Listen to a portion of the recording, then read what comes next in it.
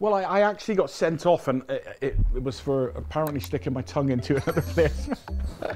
I've had to live with that for a long, long time, but it certainly wasn't that. There was no contact. It was a gesture. It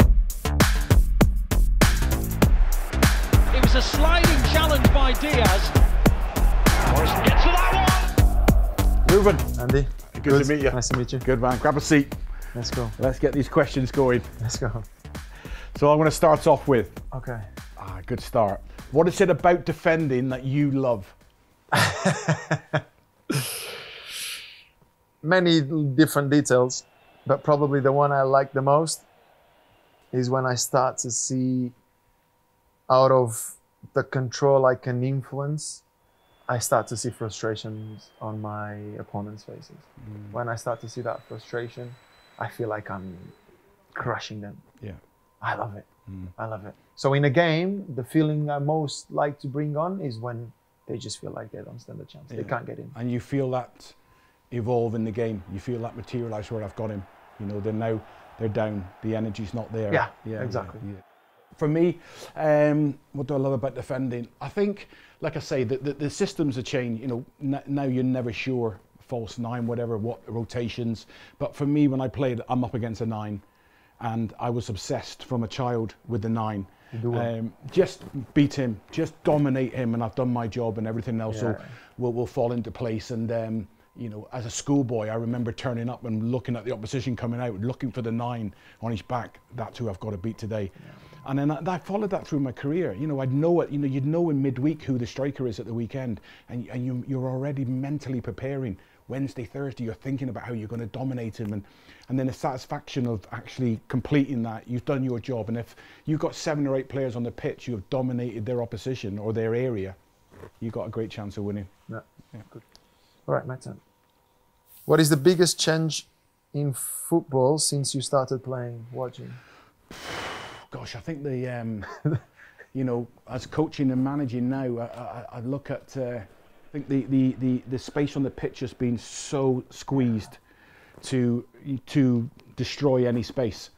I'd be on the halfway line with another centre half, full-back tucked in, full-back on that side's joining in, and you'd be watching the cross going into the box, and you're only worried about the 2 strikers. There's not, because we didn't look after the ball so much as what you do now. You know, it was always 4-4-2 against 4-4-2 back then, so you knew how you were set up. The game's just evolved so much, and I just think, you know, the way it's gone over the last 10 years, where do we go next to find that pocket of space to suffocate the opposition, to make it more difficult?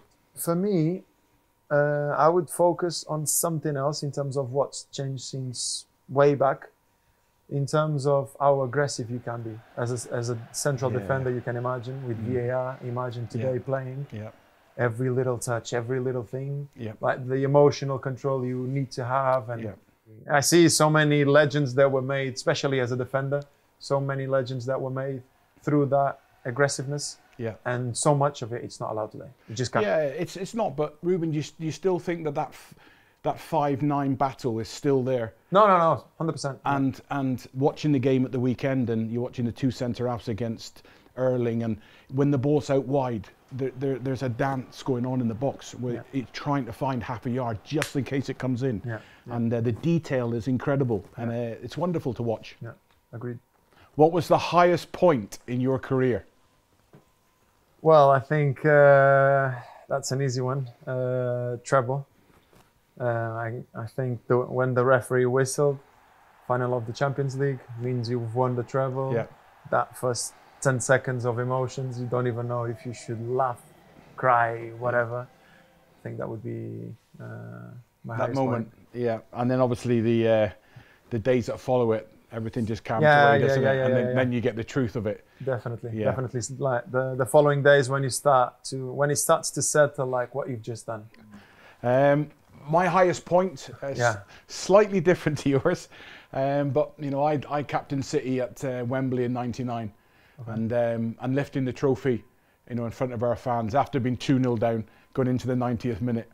And then obviously Kevin Horlock scored, Paul Dickoff, and got the equaliser, and then we won on penalties, and we were promoted the following year back into the Premier League. So, you know, that was that was a magical moment, and it was the end of for me, a personal journey that season, and it was all worth it in the end, you know, because the fans rightly got what they deserved. What was the lowest point in your career? We've got to go highest to lowest. I think the lowest point for me was really, you know, being told by the surgeon, you know, that the knee's done, you can't play, you know. And how old were you?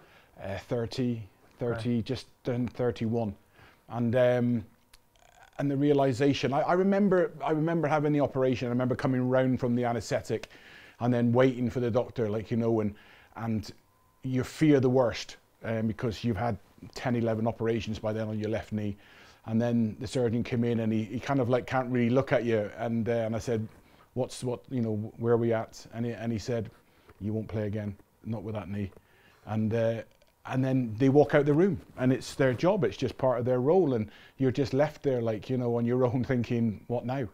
What do I do? Like, all I've ever done is play football, and the realization that, you know, your life's going to go in another direction, and that was really, really tough, really tough. But so from then on, it was end of career. Yeah, I tried to get, I tried to get back, but what was it? It was the articular cartilage. So all the cartilage are worn away. Cartilage, okay. So bone on bone, and then that bone gets drilled, and then they fill that, and then fill it, and eventually it just crumbles. And it's always the left knee for us centre halves who jump off the left knee. Yeah. So that was always the area. But yeah, that was a low point. Yeah. My career still has a lot to happen. But when I was starting at Benfica, I started. So when you go from the youth, you then join B team. But on the B team, you're already playing professionally. So in Portugal, on the B team, you're playing like second division. So here, championship. Yeah. And I consider if taking out the youth games, I consider that already part of my career. Mm-hmm. We were playing not to be relegated, and that was difficult. Yeah. At the same time, I'm putting it as a low moment, but at the same time, for me, it was a lot of learning, and it was a very special moment in my career, because from then on, what happened next, I owe a lot to that moment. Like what I went through, the way I started to understand personalities that were behind me, the ones that step forward, the ones that don't. And at the end of the day, I take it as something really good that happened in my career, even though you never want to be relegated, and happily we managed not to. Yeah. But the fight, when you're there, it looks like everything happens. Absolutely. And I think that would be mine. Yeah. Next one. What's the strangest red card you've received? Okay, I heard a good story about you, so go ahead. Quite. Infamous.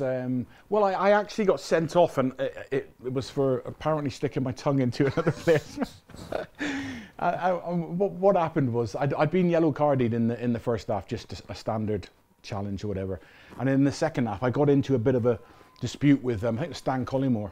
We were playing Fulham away, and my gesture basically was, "I've got you licked." I said, "You know, you've not had a kick all afternoon, like, so quieten down." And he said, "You what?" Like, and I said, "I've got you licked." So I made a licking gesture, which it's as outrageous as it sounds. And the referee came across and pulled out a yellow card. But I think when he pulled the yellow card out, he realised that my name's on it, and he's going to have to red card me. So it went down as sticking my tongue down in another place. But it was never like that. And so a bit of fake rumours. 100%, you know, and I've had to live with that for a long, long time. But it certainly wasn't that. There was no contact. It was a gesture. When is it enough? When do you think you feel satisfied enough to retire? Quite a deep question. Yeah, very deep one. I've thought about it. Is it physical, or is it achievement-wise? Have you set yourself caps? Have you set yourself records, appearances? I've thought a lot about it. And at the end of the day, I think it's an answer that you will only know when the time comes. But still, it really goes in between, can't I do it anymore? Yeah. Or I want to stop while I'm top. Yeah. I would say I would love to finish on top. Brilliant. Do you think you achieved everything you wanted in your career? Gosh, what a question. I look at it from two aspects. I think with the the challenges I had in my life to achieve what I actually achieved, I think is remarkable. But I think with the talent I had, I think I underachieved. I should have done so much more. Okay. I should have played for my country numerous times. I should have done. You know, I went to Blackburn into the Premier League with Kenny Dalglish in '92, but it never kicked on because of the challenges that I had in my life and the things that the adversity I had to overcome. So in that sense, incredible achievement. But I think if I'd seen the light a bit earlier in my career, I think I could have achieved so much more. I had my brother playing more or less the same time. He decided to stop now. He's 2 years older than me. At some point when I came here, he still came with me. He was playing in Rochdale. He ended up having a difficult season. He then decided to stop, but he always had a different level of where I was. Yeah. And I think also because of him, I appreciated so much more where I was. And I saw so many people that were with me that had no idea what was below them. And I think for me, that was something that throughout my career really helped me. And then I think it's the answer you said before. At the end of the day, in terms of feeling like you've achieved something, you've pushed yourself until you can't tell me that you've, from what I know now, you can't tell me that you've not pushed yourself until the limit. And then sometimes it's, I don't know, little timings, little opportunities. It's your journey, it's your path. Exactly. At the end of the day, we have to be prepared. We have to do and be the best version of ourselves. But see where it goes. Yeah. Oh, I can answer this one for you. It says, do you think you could have played in the '99 City team? And let me tell you straight away, you ain't moving Jared Veekins out alongside me, and you're not moving me out of the team. So unless maybe three.